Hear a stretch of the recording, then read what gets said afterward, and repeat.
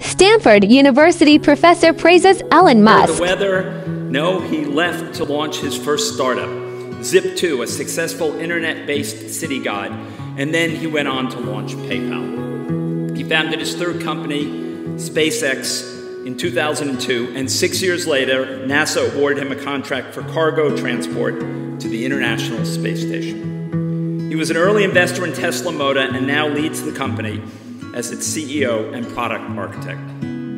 But Elon dreams big. As he told CNN a few years ago, we should not be afraid of doing something just because some amount of tragedy is likely to occur.